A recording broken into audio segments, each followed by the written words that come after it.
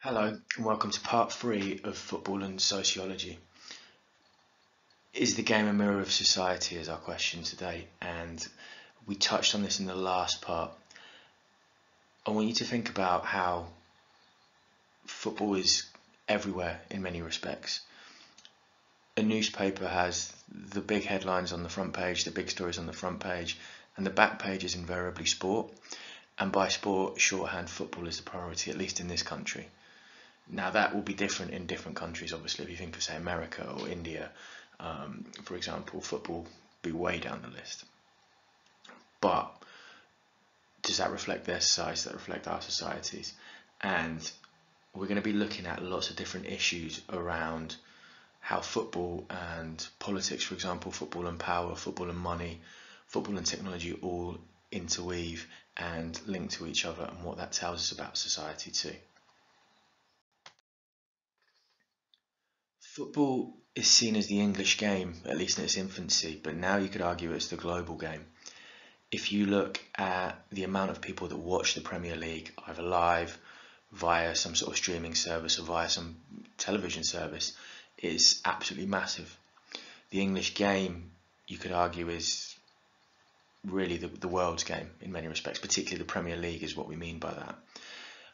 And we want to ask why that is. What does that mean? You know, you can see foreign football fans coming to British stadiums, coming to Premier League stadiums every week that the season's on, and their experience, their mode of watching football, of experiencing it, you could say is very different to locals.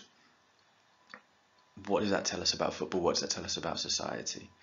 If you look at the advertising around the last World Cup in Russia, you know, if you can pick out the logos there by McDonald's, Coca-Cola, Visa, massive corporations, global reach.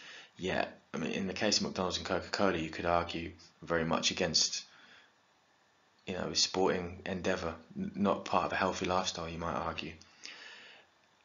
And then there's the ways of playing and seeing the game too. There's an idea, I touched on this before, when football first started, the Scottish game was the passing game and the English game was the physical, long ball tackles type idea. If you talk about Dutch football teams, we generally mean the total football of Johan Cruyff and his generation. You know, Brazil is known as the samba football, as it were, and that comes with all ideas around the style and what it means. Italian football is meant to embrace defence, and everything is viewed through the prism of defence in Italy, is argued. Now that's a massive generalisation and stereotype, but the fact that football is seen as cultural and regional is really interesting. You know, do certain players play the same position, but because one is Argentinian and one is Irish or Belgian or Chinese, do they play it in a different way because of how they grew up watching the game and experiencing it, and what their country expects of a player in that position? Likewise, there's an idea that there's modern football and there's traditional football, and modern football is wrong. Modern football, you know, change is wrong, and you can link this. Think about things like politics and maybe even postmodernism and versus traditionalism and things like that. Against modern football is this sort of chant or this rallying cry that you hear amongst certain football fans, and it goes back to what we talked about in previous ideas about authenticity and experiencing football the proper way. And football, you know, it overlaps with politics, it overlaps with identity in so many different ways. Mesut Ozil, as a Muslim, is one of many Muslim players in the Premier League, but he spoke out against what was going on in China in the Muslim community, and that caused a whole issue for his club, for his country, for the sponsors. You know, all these issues. Chinese fans were sort of burning stuff and throwing it away and turning against him because his culture and their culture clashed, even though over football it had previously been embraced.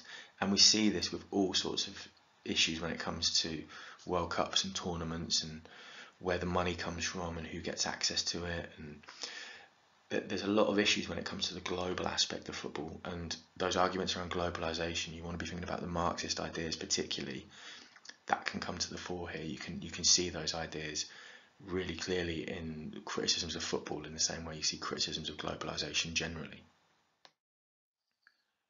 I've mentioned a lot this idea of authenticity or legitimacy in football, and the fact that fans will see different ways to experience and express that. but we see authority in kind of Weber's sense in different ways.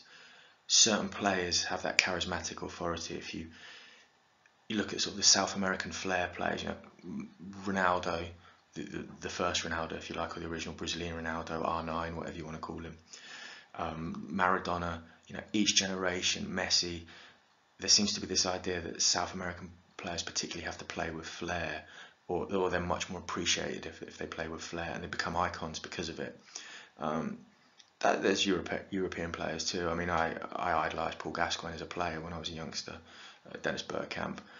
There are hundreds and thousands of examples throughout each generation, but players can command this authority. Think about David Beckham. He became as much a brand as well as a football player during his time in the 90s and into the 2000s, and that's continued almost. Then you get what's rational authority in football. Well, you have the referees. The referees and their assistants, they run the game. They have the job to enforce the laws, and they work for the organisations which make the laws, and they issue fines. So fans have this love-hate relationship with the officials, with the people that run the game. They're often targeted for abuse and for chants within a stadium, but likewise criticism too. And you can see this idea of rational authority playing out through the people that officiate, essentially. And then you have traditional authority in football. Who's deserving? Sheffield FC, the world's first football club, is their kind of tagline. In the professional game, at least, Notts County and Crystal Palace have recently been embroiled in who's the oldest football club, and that implies they have the most authority. It's a very difficult thing to say, but fans will always tell you about why their club is one of the ones that deserve respect or should be at the top, or they're a proper football club, whereas certain other clubs aren't, for example. That really is rooted into British psychology, maybe, and British society more than anywhere else, because the game originated here. But if you look at other clubs, if you look at other countries, there's also a sense that a lot of clubs formed for different reasons, and we touched on politics in certain countries. Also, they're not necessarily just football clubs. When I visited Besiktas, I was really surprised to see they have a boxing team. Barcelona have a basketball team. In many European places, particularly, the football team is part of a wider sports club. So that can also give you clues to their identity and where they're coming from. And that can give you a sense of traditional authority as well within the game, who has this kind of prestige and this sense of being more deserving or more respected or more well known. So again, we can see Weber's ideas coming out in football in many different ways when it comes to authority. One of the cliches in football is that a good referee is one you don't notice, but particularly as technology has come along and televised games have come along, there are celebrity referees, if you like, or referees that are very much well known. You may know Pierluigi Collina there, between Fernando Herrera and Roy Keane, I believe, if my memory serves. He was a very famous referee while he was refereeing, because he's so distinctive looking, because of how he controlled the game. And the evolution of refereeing is really fascinating. Referees used to, in very, very early football games, literally just keep time, essentially, and when it was, even before it was 11v11, it was more of a mob versus mob kind of idea. Referees and officials were just there for keeping time, keeping people aware of what was going on. As the game has evolved, referees have had more power, and you could argue have had less power due to technology. So we're now in the early throes of VAR and the controversy that's come along with that, and this debate about should we allow for refereeing mistakes. If you watch the 1966 World Cup final, does the ball cross the line or not? It's one of those age-old debates. Obviously England win 4-2, but because that goal is given, it's a very important decision. Referees have assistants, and they've even tried bringing in more assistants behind the goal too, and this has kind of been ridiculed by people. Football is divided on this issue. Should there be more or less technology? Should we embrace it? It changes the modern fan experience as well by celebrating a goal that may well be ruled off soon after. It causes heated debate, a massive range of emotions, and it brings into this question of whether it benefits football as a whole, because only the richest clubs have them. They only have VAR in the top league. It's not something that's available to all football clubs. I know even with goal line technology, some clubs can't have that for technical reasons. So the technology is not fair. It's not democratic in that respect, even amongst what you might consider the ultra elite clubs in the second tier of English football.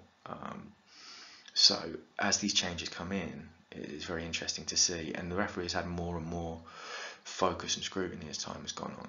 So referees usually traditionally wore black, but I remember when they started to wear fluorescent colours and black kits came in, and they were more noticeable, and there was a change there necessarily in the perception of a referee because of how they dress. So that plays into all kinds of sociological ideas. Technology, it's not just about what the referee has available to them, it's about the players too. Footballs, the idea that footballs are constantly being worked on, kits are constantly being worked on, it changes how the game is played. There was controversy before one World Cup about the flight of the balls that they were going to use because they seemed lighter and faster, and it was going to cause more goals, or it was going to change how the game was, versus way back when you had what were essentially leather lace-up footballs, and when these got wet they got very heavy. The pitches weren't as good, so the game was very different. The speed of the game, the way it was played, was very different. And technology can alter that, and can change literally the outcome of games because of it. So fans are very much aware of technology, I would say. And the last way in which it really changes is the fact we can watch games online now. We can stream them on our computers. We don't have to go to the stadium to see a football match, and that totally changes your engagement as an individual, as a collective, and also, more people see that goal, that mistake, that decision, that injustice, that moment of drama, and it's replayed over and over again. So as we look at football in the media, you can think about, well, what does that show us in terms of things like hyperreality and how we experience the game? Politics in football is a really fascinating little rabbit hole to delve down. If you look at something like the Hillsborough disaster, which for years was treated as a result of Liverpool fans being at fault, and arguments around justice for the 96, as the campaign is called, there's a pressure group there from Liverpool fans, but it garnered national and international support. And there's a big role in terms of what the media had to play, particularly the Sun newspaper, and tensions there and how football fans were treated and spoken about. And I hold my hands up and say, as a kid growing up, I kind of believed the official lines more than anything else, and I was wrong about that. But this played into ideas around the time from the Thatcher government and neoliberalism and the New Right ideas that working class football fans were basically hooligans and were violent and were not to be trusted and needed the police to control them. So the police were essentially exonerated for all their actions at Hillsborough for a long time. And this is difficult. We're seeing around the world, though, time and again, dictators, particularly, or should we say less democratic countries, you might describe them as, using football as a means to an end. Erdogan in Turkey has been using football as a way to boost national morale and promote certain ideas. During this COVID-19 lockdown in Nicaragua, there was a really excellent article explaining how players were being forced to go and play. It's a small nation, there's a lot of poverty there, and by going out and sort of risking their lives, as it were, they were following political power over their love of the game, as it were. And in Belarus too, I mean, it sounds strange, I've seen football fans in England watching the Belarus Premier League, who'd even heard of half of these teams before. It shows there's global and technological issues there, but also the fact that in these countries, the powers that be, the government, were using football as a way to show national strength or their strength as rulers. Another good example is in Hungary. Viktor Orban has put a lot of money into his local club and into certain football initiatives to help strengthen his ideas. And this goes all the way back to the early World Cups. The second World Cup, 1934, Mussolini used it as a showpiece to show off Italian power. Hitler did a similar thing with the Olympic Games in 36, and Hitler had no idea about football, it seems, and wasn't interested in sport particularly. But he did attend one game. It's debated whether he attended two, actually, but one game to see the national side.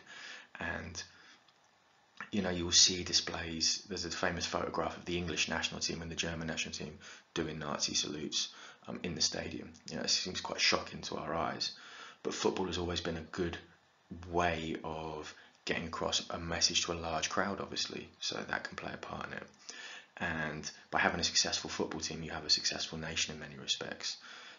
When the World Cup comes to a country, it's a chance for that country to show off to the rest of the world. And there's huge debate around Russia and them hosting the tournament. The behaviour of their fans, ironically, sort of language used to describe how English fans were described in the 80s. So we can see a lot of the issues that we've talked about at play here, and politics is definitely linked to football throughout the world, and arguably always will be now. Football in the media goes way beyond just news reports and coverage of games. There's also the way in which the press love to cover footballers, managers. These are celebrities as well. They go from the back page to the front page, as it were, to use a kind of football terminology. Footballers are high profile. You'll see them way beyond just, oh, they played a game or they scored this goal. Now it's about their lifestyle. It's about their celebrity in of itself. And that isn't necessarily a new thing. If you take someone like George Best, for example, who's sort of painted as this charismatic, wonderful footballer, but also as a playboy, as a kind of media figure, as well as being, a professional footballer for Man United and whoever else. I would say David Beckham was the one in my generation, again, previously mentioned him, who really encapsulated that. But you see it all over the world, and you see it in terms of, how these players are talked about and depicted, and the clubs too. So it's no longer just reporting results in games, and I don't think it ever really has been for a long time. The fact that you have dedicated TV shows about football, the rise of things like Soccer AM, which is a kind of a lifestyle program, it shows football in a certain way. The focus is more about the fans and fan culture, and this plays into the idea of habitus by Bourdieu, and the sense that there's a way to live up to being a football fan, and a football fan of a certain class, certain race, certain gender, certain idea and identity. As we talked about, there are different types of football fans, and the most sort of popular consensus about what a football fan is this young working class male idea. I want to ask why that is. What do films and TV depict? Well, you get the hooligan subgenre, your Green Streets and things like that, which kind of glamorise the hooligan culture, and maybe I misrepresented grossly in my opinion. But then you have a range of films from sort of rags to riches, fairy tale, footballer type stuff, even When Saturday Comes Goal, that kind of stuff, to Bend It Like Beckham, which totally breaks the mould, talking about women's football and identity and other issues, kind of the outsider, if you like, in football, way before the profile of women's football was as high as it is now. So the actual things that people choose to spend money making for consumption when it comes to film and TV tells us a lot about how football's seen and who's going to watch it. Likewise, you have social media. There's still these persistent negative images within football and negative ideas, racism, sexism, homophobia, which persist throughout social media. And does that reflect social media in general? You might want to ask yourself that. Likewise, there's a whole set of language and almost in-jokes, if you like, memes that are very football specific. There's certain things like the starter pack meme where you get 4 pictures of, haircut, drinks, trainers, that kind of stuff, which depict a certain type of fan.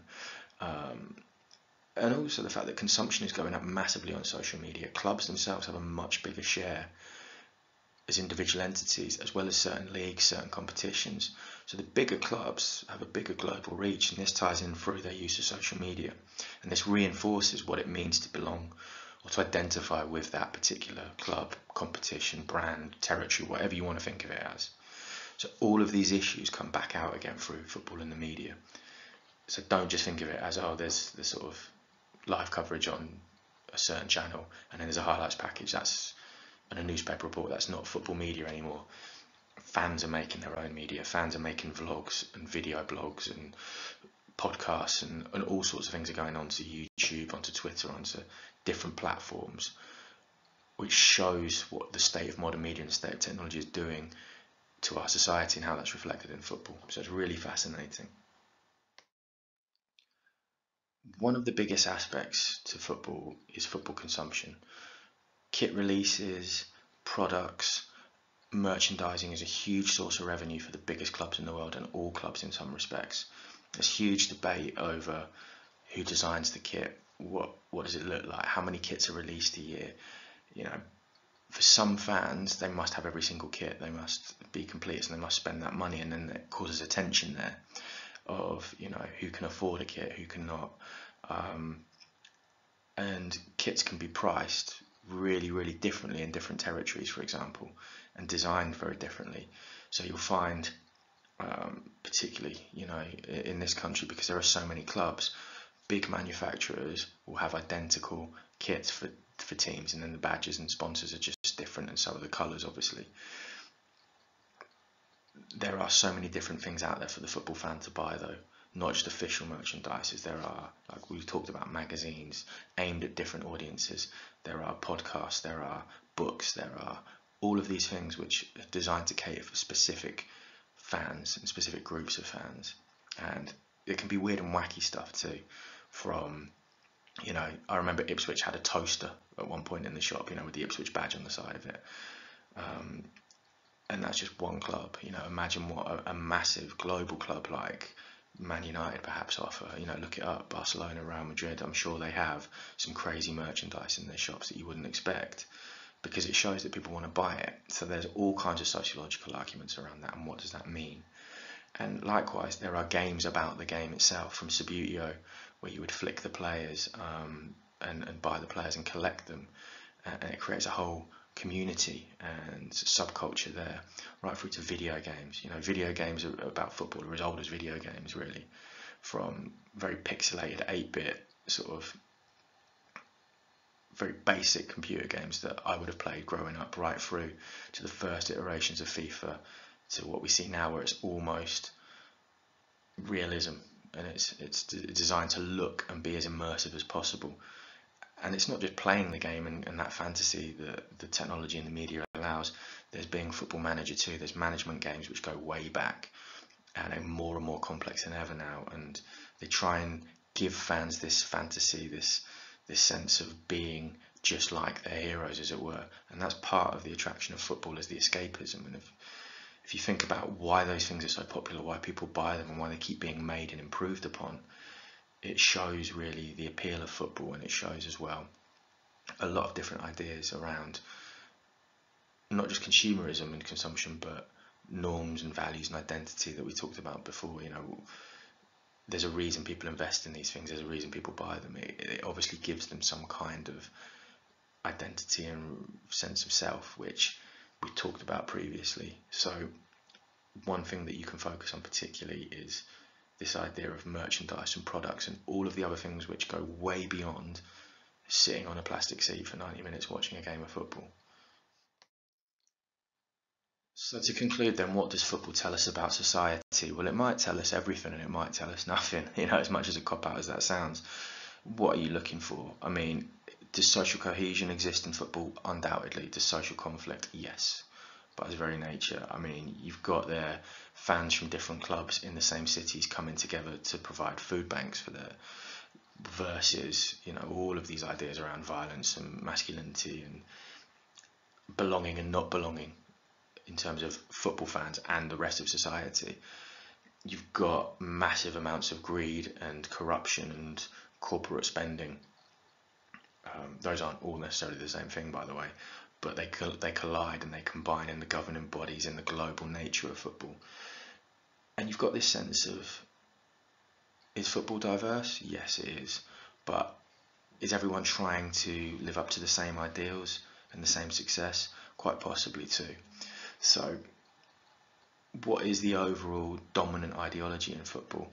That's a trickier question to answer. You know, when it first started, there was a sense of it was playing like the English did because the English invented it, but it's gone way beyond that now. And this rises and falls of different nations. You know, Brazil, Italy, Holland, Spain, they've all had global dominance, as it were, in terms of the tactics and the type of way you play the game. But from that then offshoots fan cultures. You know, a lot of English fans are now looking at the Germans going, well, we want to go over to the Bundesliga because they have the tifos and the fireworks and the sense of something that English fans feel they've lost and got rid of because of the globalization. So it's interesting in that respect.